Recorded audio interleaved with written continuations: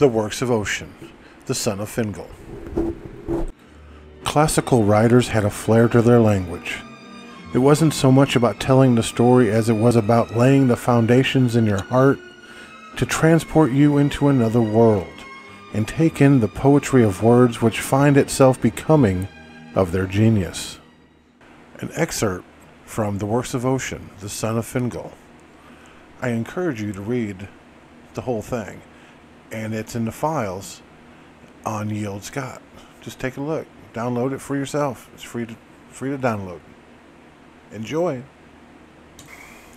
He rolled his eye in silence and heard the wind in his bushy hair.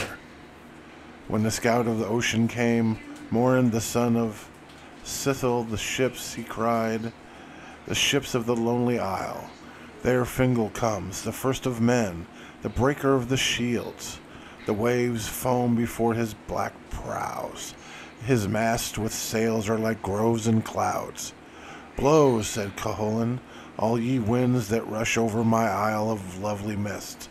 Come to the death of thousands, O chief of the hills of signs.